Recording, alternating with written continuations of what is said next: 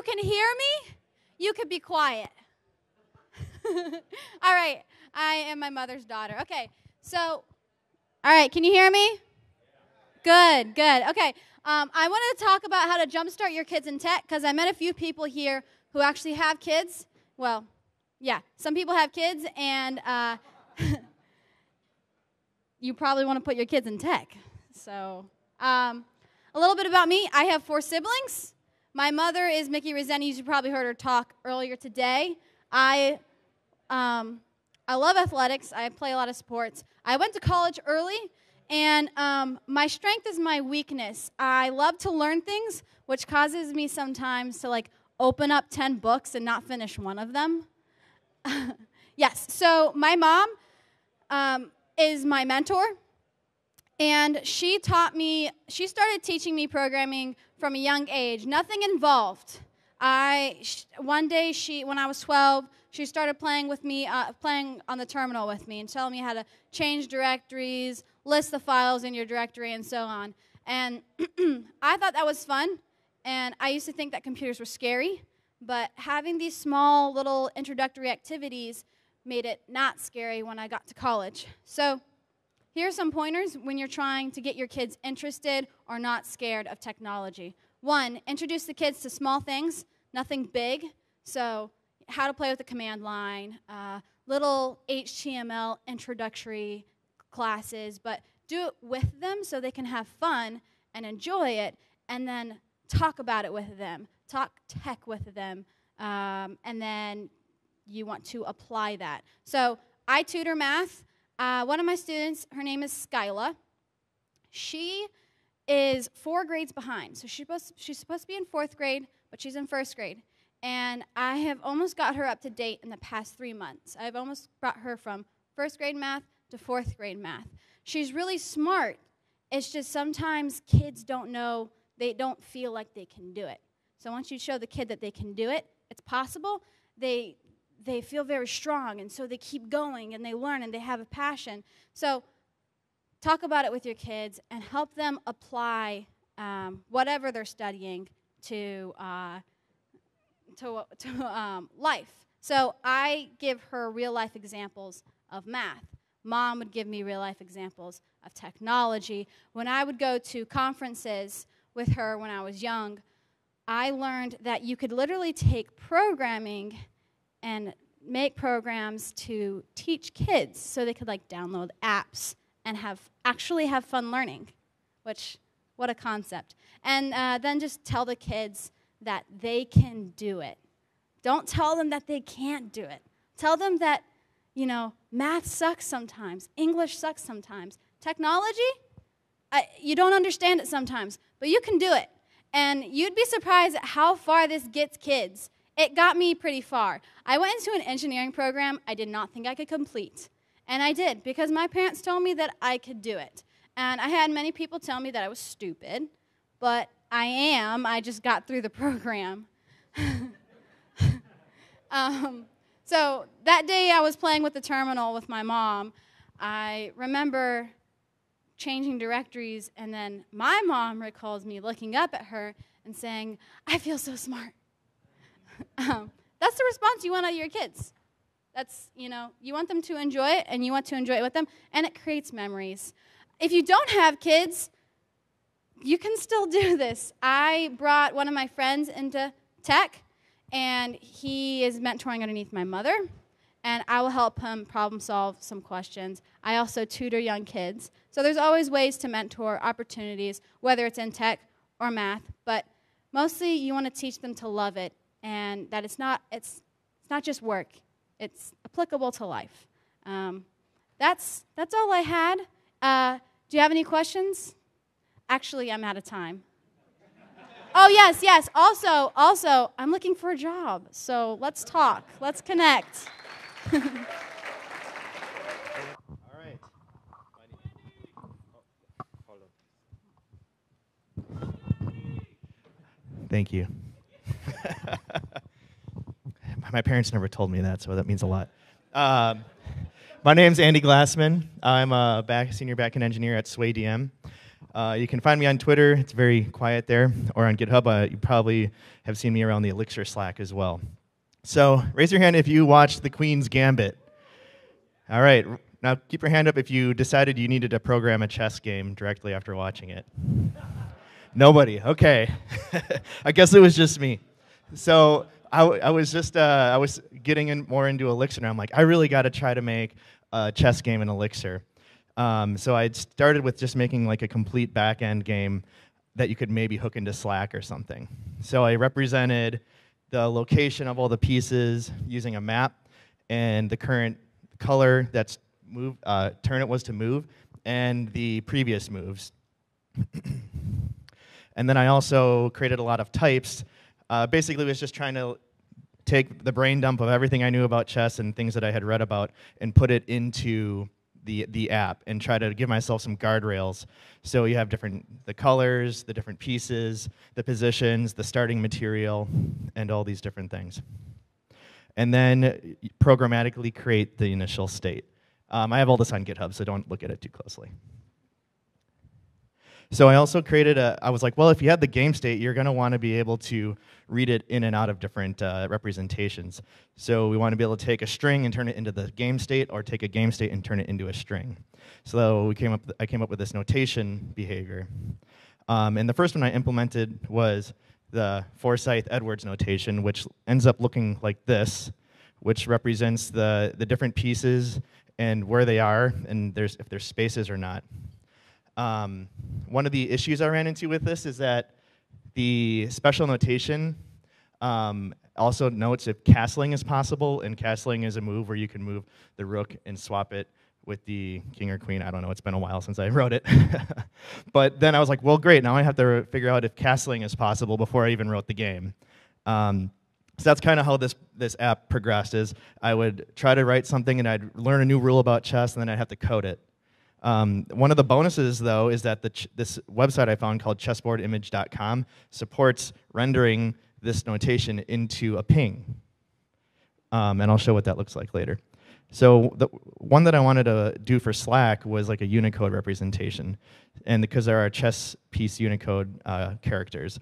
So this is what the output and input looks like. You can make a here doc basically of this board, and it'll read it into the game state. And that gives you an easy way to like represent different states in your unit tests. So if you have a scenario in chess that you want to run against a few states, I thought you were saying peace. If you want to have like a specific scenario to put together, you don't have to like think about, okay, what actually is the position of this one and this one. You can just basically make a little picture of it. And then you can render it to that state. This is what like a test would look like. So I knit the chessboard, I make a move, and then I render it, and here's what I'm expecting, and then we assert if the expected equals the output. So that makes the tests very easy to read. This is what you would get if you render it with that chessboard image renderer, and you can even put in the last move, and it'll highlight it in green. And so when you're playing the game, or when you're coding the game, this is essentially what it looks like. You init, and then you move, and it'll give you errors if you try to make an invalid move. So basically, the game loop is try to make a move, move the piece, and then the next player. So I don't have everything coded here like win conditions yet. I started just by using pattern matching on function heads to go through all the valid moves. So I started with the pawn movements. So but then of course there's weird rules around pawns. Can you move 1 or 2 spaces? Well, that depends on if other people have moved different things in your path, or if you've moved that one before. And then there's also en passant, which is like basically capturing a piece moving diagonally. So then right off the bat, I'm hitting all the hard rules. And then also the castling. So it was kind of fun to work through that and understand chess a little bit better, even though I'm terrible at playing it.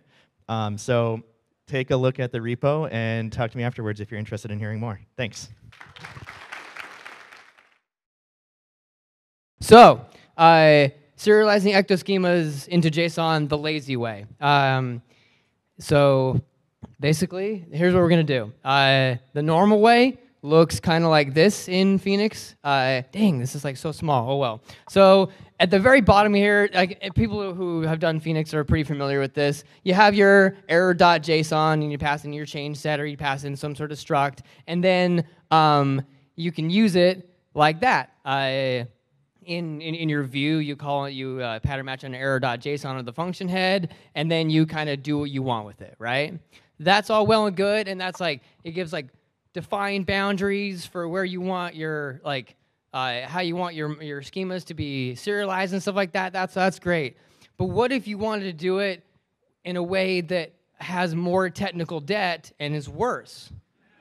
Yeah, these are the thoughts that I think about, and so that's where I invented kind of the lazy way. And the way that works is I made this thing called it. So Kathleen is the name of our application. It's a banking application. Kathleen just sounded like a lady that works at a bank, which is why it's named Kathleen.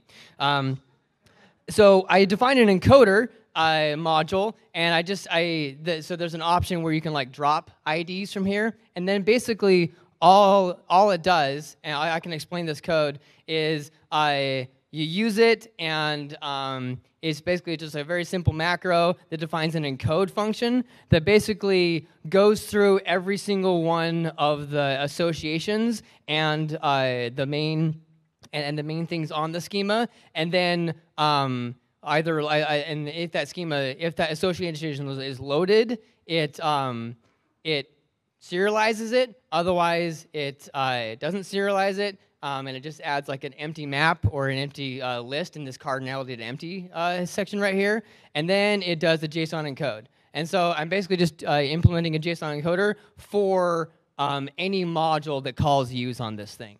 So the way that works in practice is this is like this. I'm opening the Komodo here a little bit. This is like actual production code here.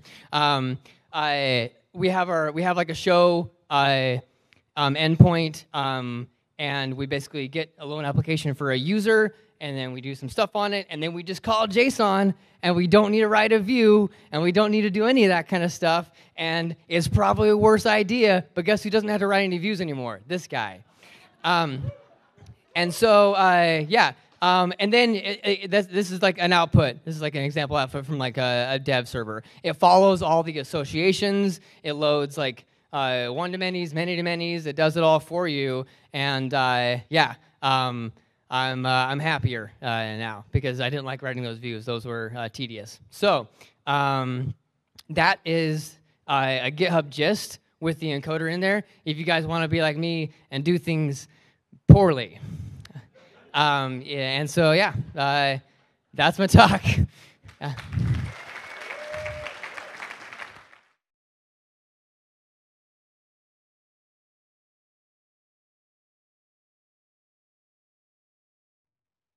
So I didn't realize we were supposed to have a PowerPoint, but maybe we weren't. So I'm just going to show some code here. But I just wanted to share a pattern that I have enjoyed using that I don't see really at all in the Elixir community.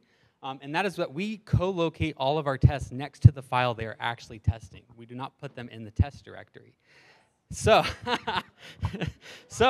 now a couple of reasons for this. Main benefit is when you have a new team member come on, when they need to write a test for something they are adding, they know exactly where it is, if there's an existing file, or if there isn't one, to add one.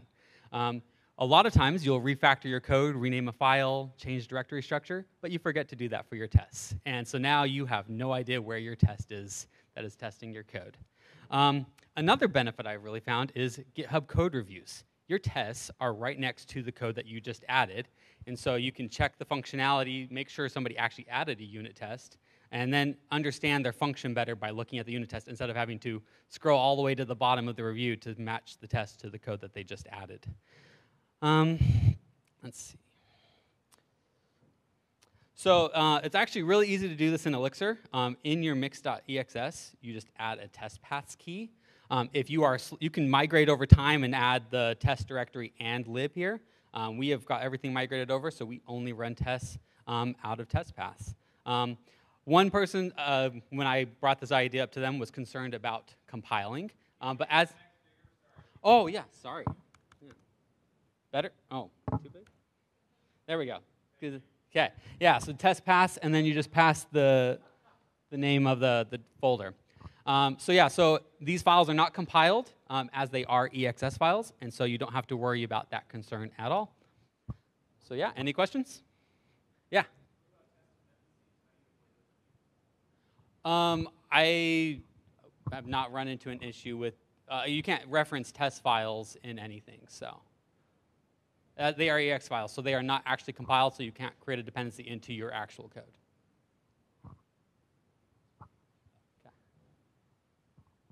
Okay, thank you.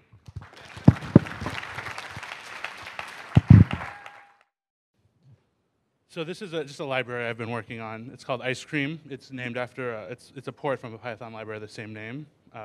Never use IO.inspect again. My name is Joseph Lozano. I'm a senior software consultant at TestDouble. Thank you. I'm on Twitter at Joseph Lozano _ there. So how many people have written code like this IO.inspect, right? Everyone, right? Or, oh man, I thought I would have use of both hands. Or code like this, right? With your chain of IO.inspect. What goes on here? What's going on here? What's going on here? And what's going on here? Right? Everyone's done this. So I'm in the process of writing this library. It's called IceCream. You access it by going onto my computer, one directory up. I'm hoping to get this on. I have the hex kind of reserved, so hopefully this comes out pretty soon. Come talk to me and tell me to actually get around to it. And the way it works is we could delete this. We could write IC and user params, but also use capital I, IceCream, tab complete. And what that will give us is, I kind of have just a thing up here, prints out for you, IC, little bar, user params, prints it out for you, no having to worry about a label, no having to do anything. And it works just as easily in here, so we could replace all of these with typing with one hand is not a skill that I've practiced. Do you mind? Sorry, thank you. You got plenty of time.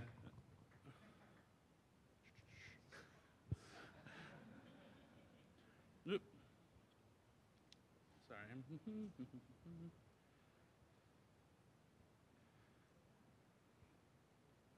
Actually, let me just clear this to get it renewed. And it just right now for you, you could see it at the top. We have, let me do that. Is that big enough? User params are printed out, the user struct, user.registration change set. It just prints out the labels for you automatically. It's also pretty configurable. So if you wanted to, for example, pass in location true, and rerun this, as you can see here, for the user struct, it will also have printed out, where is it? Yeah, the location, that it is. So this is a work in progress. Yeah, I don't know, any questions? Anyone? You can do it right now. Just do it live. There is the version that is on Hex is mostly there. I'm mostly just needing to do documentation, and sometimes you get the squigglies in VS Code, and I would very much like to make those go away. So if anyone's an expert in Elixir LS and wants to help me with that, that would be very much appreciated. Oh, one thing I did forget too is that if you want the location true always, you could just hop into config, do your config. I'd have to restart the thing, but you could have same defaults or different defaults if you'd like as well. So yeah, I'm going to try to get this out hopefully this week or next. Yeah.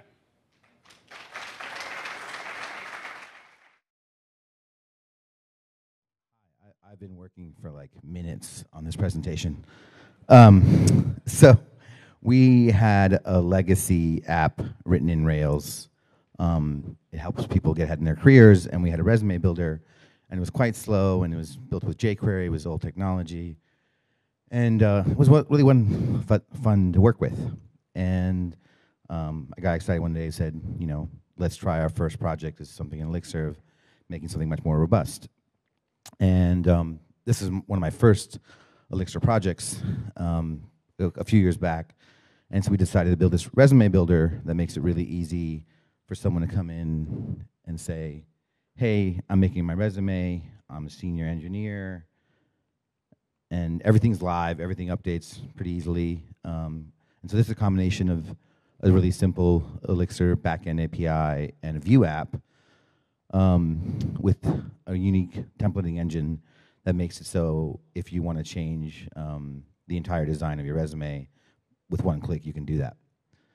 And so this has been a really handy tool. Over 12,000 people have made resumes this way, and lots of them have gotten jobs because built into the design of the application, we provide hints on what you should put in the content. A couple of the interesting things I like about the development, there's actually two apps running on this screen. So there's the editor app on the left-hand side, and hold on one second. And on the right-hand side, there's a display app. And so what that does, to make this really simple, the editor is just passing the latest values to the display app.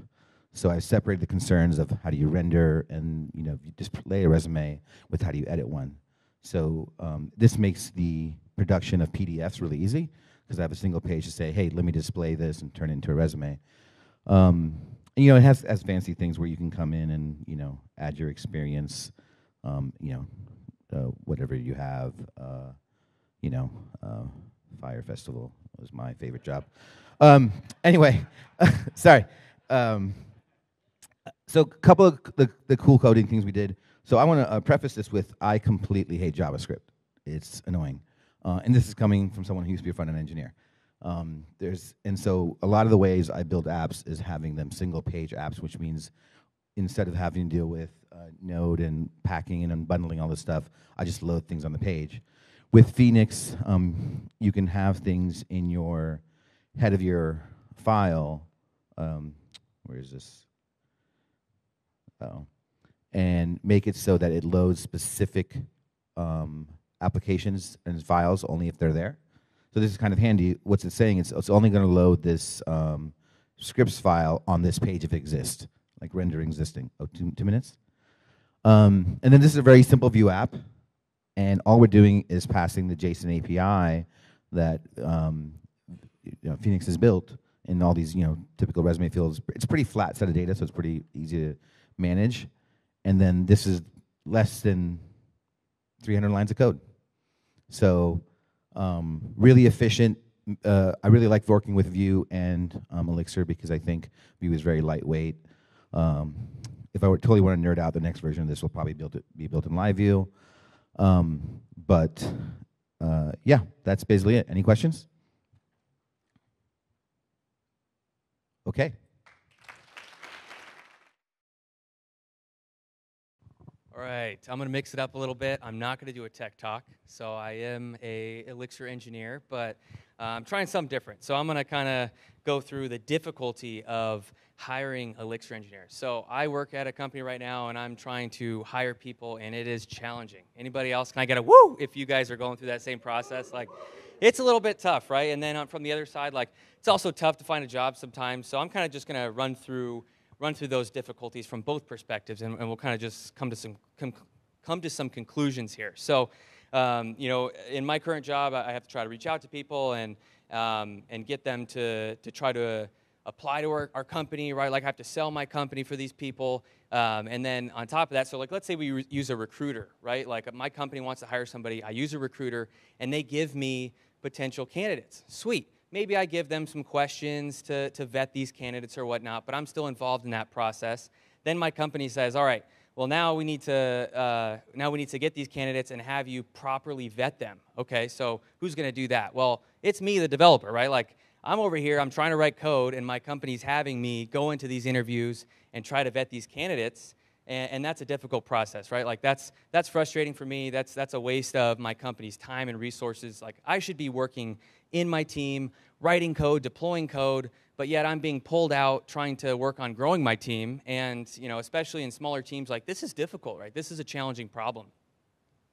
In a lot of cases I've seen, like at companies I've worked for even, if this process isn't built out and executed properly, like, we end up settling for candidates that are kind of subpar, maybe they don't have the right qualifications or whatever it might be, right? Now let's look at it from the other perspective. So this is me as a developer, like, I want to go look for another job for whatever reason, right? Maybe I don't have a job, maybe I'm looking for a change or whatever. Maybe I just want to go work with Elixir, right? So this is going to be, I have to apply to companies that I know are using Elixir. And so this is going to be, I know as a developer, it's going to be a numbers game, right? So I'm going to apply to as many companies as I can.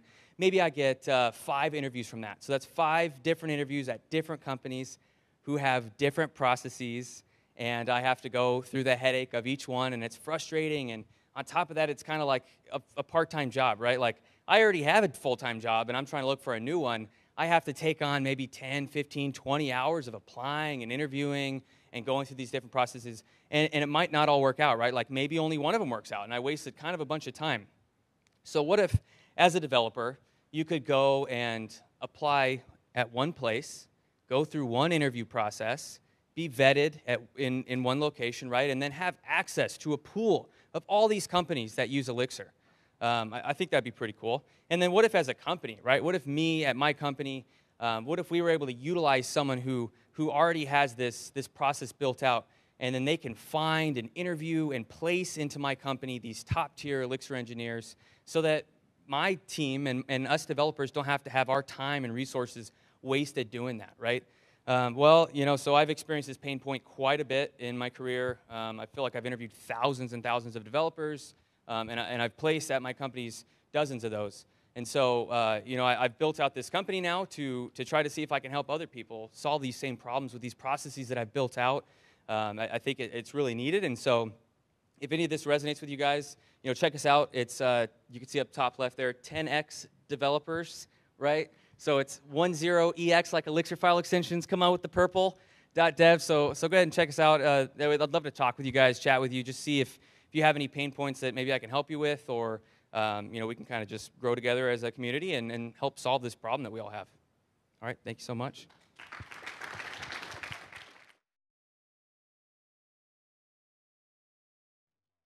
All right. So earlier I talked about what I've been doing. Sorry. Earlier I talked about what I've been doing over Monday through Thursday for clients. Right now I'm going to talk. About some of the stuff I've been doing on my Dockyard Fridays. Project I've been working on is called CobolToElixir. Yeah, someone knows COBOL here apparently, which is surprising. So anyway, I'm just going to run through. This is a live book that I wrote that's in the repo. You can grab it and run it yourself. I'm just going to walk through this. So CobolToElixir is a transpiler, takes COBOL code and writes Elixir code. And let's see. Sorry. So it'll walk you through everything, setting up COBOL. Hopefully that'll be quick. Yep. And then verifying that that's there. This is details not super important, but anyway. So you would, if you were going to use CobolToElixir, you'd add that to your project. In Livebook, we can install that right away with this install command. So now in the Livebook, CobolToElixir is available. And so first what we're going to do is we're going to create a variable that contains some basic COBOL code. As you can see, there's just some information there, program ID, author, date, some data, and it's simply going to display hello and then the name. Name is current value Mike. So COBOL is, so that's now in the COBOL variable. We can, part of this project is the utilities to actually run this stuff. So there's a utility to actually execute the COBOL code, which will take the COBOL code and compile it into COBOL binary, and then run that binary. And so we can see if we run that, what we get back is the output, hello Mike, as we're expecting. So now what we can do is we can say, okay, let's take that that COBOL code and convert it to Elixir code, and then we'll dump that out. And so what you'll see here is that we get a module back. The author and date written is all in your module docs. There's a bunch of boilerplate here that will be used in some other features that aren't actually in this, that are in a more advanced code that's converted. But your basic code here is we have a variable name. A pick is in COBOL, defines the data types. Mike is a name with a string 4 characters, and the up here, let's see, your display hello name is now IO.puts hello, and then the variable name. Yeah, so let's see, crash course through that. So now we can try, let's see, we can try running that Elixir code. So that's been brought in. So that let's see, we'll run that using some dynamic loading here. We load that Elixir code, compile it, and run it, and we get back hello Mike as the output. Obviously, there's some warnings because the automated code is going to have not ideal code. But anyway, let's see. Some of the other stuff we can do is we can do paragraphs. Paragraphs in COBOL are similar to functions. So this is some COBOL code that starts with sub 1, displays that. We'll jump into sub 2, and it basically bounces around in that. And so if we execute that COBOL code, and this is the output that we're expecting, because this is what COBOL is actually doing. Then if we convert that to Elixir, you can see that what we come out of this with is a call into each of these paragraphs, and then each of the paragraph is defined as it was in the COBOL code. And then the output, if we run that, is that we get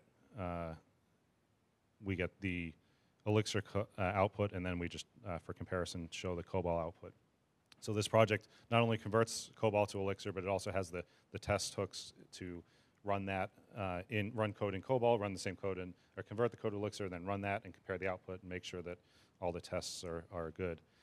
If you're interested in it, this is the repo, and it's up on Hex.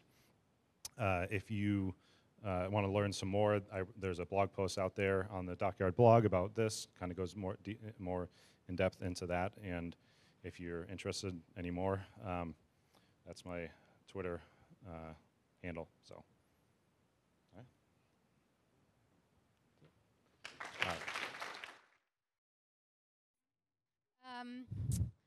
I'm fond of saying, and it's absolutely true, that this talk is my crowning professional achievement. I've never given it in 5 minutes. There is a quiz at the end, which I very much hope that we have time for, so here we go. Pasta party or noodle fiesta, the history and etymology of everybody's favorite food. So where does pasta come from? We know that Marco Polo brought it back from China, ? In 2005, archaeologists uncovered a coil of dry noodles preserved for 4,000 years beneath an overturned earthenware bowl at a dig in northeastern China. Marco Polo traveled to China in 1292, super long time ago, and he wrote in his, diary, I assume there's like a picture of a cat on it and glitter and stickers. He wrote about a macaroni-like dish that he ate there. So did he bring pasta back from China to Italy? What do you guys think, yes or no? Mixed room. He did not. How do we know that he did not? He said a macaroni-like dish. He had a point of reference for noodles. All right, so let's talk about pasta in ancient times. So anybody know who the Etruscans are? Who are the Etruscans, Jeff? They did before the Roman people. There were the Etruscan people, which was like native tribes on the Italian peninsula. So the ancient Etruscans actually made pasta by grinding cereals and grains, mixing it with water. And you see this is actually something that is real, from real historic old times. An Etruscan tomb contains artwork with depictions of pasta making equipment. We also see some references to pasta in Greek mythology. Does anybody know who Hephaestus is? That's right. Well, no, kind of close. There is a hearth. Anybody else? Hephaestus? This guy's doing something. Who's Hephaestus? Yeah, he's actually the Greek god of fire, volcanoes, and blacksmiths, which is why this gentleman was doing this thing. And he is said to have created a tool which made ribbons of pasta. Personally, I find that to be very believable. Okay, so ancient Greek cuisine. The ancient Greeks prepared a dish from pasta dough. They called it zimerica, and they cut it into long strips called laganon. Does laganon sound familiar to you guys? If I'm thinking pasta, laganon, lasagna, strips of pasta. We're making connections. They honored the dead by leaving macaria, macaroni, accompanied by olive oil and wine at the graveside. And they also conducted this ritual called the mercy meal, and it's still eaten today, I'm told, by the internet, at some Greek Orthodox funerals. This is, by the way, an original artwork by our very own Meryl Dakin. I don't know if she's taking commissions, but I recommend asking. Yeah, it's amazing. It's amazing. All right, moving on in history a little bit, we'll talk about pasta in ancient Naples. So the Greeks brought lagane to Italy when they founded a colony at Naples, and Greek and Roman civilizations cultivated durum wheat, which is the basis of pasta dough. I got 2 minutes. But ancient Etruscan, Greek, and Roman pastas weren't boiled. They were actually like baked in the sun, which is sort of what we do to lasagna, right? It's a baked pasta dish. So where did boiled pasta come from? Hebrew and Arabic pasta. So the Jerusalem Talmud, which was written in Aramaic, which is the language that people were speaking around the time of Jesus Christ. This was written in the 5th century AD. It is extremely old. It refers to boiling atria, which is an Arabic word for dried noodles. And these were brought to Sicily during the 8th century Arabic conquest of that place. So pasta in early medieval Sicily. We have Sicilian pasta dishes. They've got raisins and spices. They're very Middle Eastern influence, but it was super hard to make pasta because they had to make it with their hands for hours all day.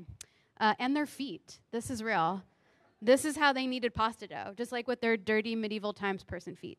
It was gross. This is cool. This is a quote from someone called Al-Idrisi, who was the geographer to the Norman king of Sicily in the 12th century. And he wrote, "They produce an abundance of pasta in the shape of strings, which are exported everywhere." Pretty cool stuff. Moving on. Pasta in medieval Italy. This is the last of it. So they made pasta in medieval Italy, but in medieval Italy, pasta was actually extremely expensive and fancy. It was made with heaps of butter, a ton of sugar. It was a dish fit for a king or a pope. And here is a little cookbook from the Pope's chef, and that's the Pope's kitchen. And this is actually my favorite quote. It's from Boccaccio's Decameron.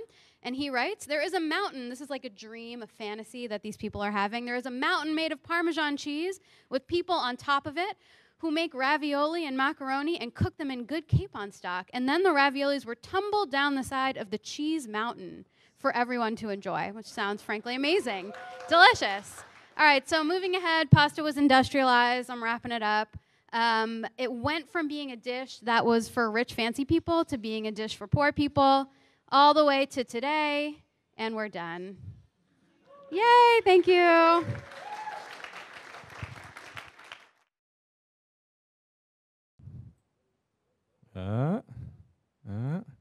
Well, hello, everybody. My name is Paul Statezny. I am here to tell you guys a tale about the last year or so. Writing a formatter for Surface UI from scratch without any prior experience. So this is a tale of doing a little open source work. Hopefully you come out of these next 5 minutes with some encouragement to try out your hand at open source if you've never done that. A little more familiarity with Surface if you haven't heard of that, and maybe some desire to go use it. And yeah, let's get going. So what the heck is Surface? Surface, anybody know what Live View is? Yeah, I believe we all know what Live View is. Live View is pretty awesome. Surface looks at Live View and goes, there's a lot of people who really like libraries like React.js, you know, the API, the component API. And so Surface says, we need a component API for Live View. Surface built that, Marlis built that through Surface, and our team uses Surface. And so building code in Live View might look something like this, except replace all the dots in the class with a bajillion CSS classes. And the nice thing with Surface is you can end up with something more like this, where you just a few keywords and boom, you have the same amount of markup, but you don't have to repeat it all over the place. You know, what's the best thing about Switzerland? I don't know, but the flag is a big plus. So we got a little FAQ component there. So our team uses Surface, and it's pretty great. so it's a great developer quality of life, actually. And we were writing code that looked, I don't know, something like this. Certain teammates, more than others, weren't the most conscientious about code style. But so what is the answer to code style arguments? Can anyone give me a formatter? Yeah, let a tool do it. Okay, if a tool is deciding what the code looks like, then we can't argue about it, right? And it's great. So that's what we did. We wanted it to look more like that. And so what did I do? I reached out to Marlis, the creator of Surface, and I said, I think I'm going to try out making a formatter, but I don't really know what I'm doing. And so he said, well, hey, why don't you just run the parser that comes with Surface, and it's going to spit out some code that spit out some AST that looks like this. So this is its like internal representation. And that's from maybe some code that looks like this. Give you guys a second to look at it. And it's going to spit out something like that. Exactly that, because I ran it to get that. And so, long story short, because I don't really have time to explain how the formatter works or anything, a quick high view of it, I've got 2 minutes, is we ended up with an architecture where we've got different phases. And the interesting thing, you'll notice the last phase is render. Right? We're going to write it back to the file after reading it in and analyzing it. But you'll notice if you look at the names of these different phases, they're all really about white space. You know, new lines, tab indentation, things like that. And it's that was one of my biggest interesting takeaways from building the formatter is that's what formatters. You know, it's obvious in hindsight. But as you're building it, it's like, okay, what is this code going to look like? What is it going to need to do? And you're kind of incrementally figuring it out. Well, formatting is just about just moving around the white space, right? And so what you end up with is through those phases, you take this input AST, and you end up with something that looks like that. And you'll notice that it's largely the same thing, but we take these, these little strings of new lines and spaces and whatnot, and you end up with, what we do is we replace them with atoms, like new line, indent, etc. So I think, yeah, and so after all of that, what we ended up with was the Surface formatter, and that's awesome. And big shout out to my boss, Joe Martinez, for supporting me, putting some work into that. But really what I want you to come out from this talk, again, go try out things outside of your comfort zone. I had never worked on a formatter, and just reach out to the right people. Look for a problem that needs solved, and look for something that, even if it's a little bit, you think it might be outside of your abilities, try it out, talk to people. This is a great community, really supportive open source community here in the Elixir ecosystem. Oh, and also go see Dave Lucia's Surface talk tomorrow, because that's going to be awesome. Also, if you want to be part of an awesome development team, United Community Bank is hiring. Thanks, everybody.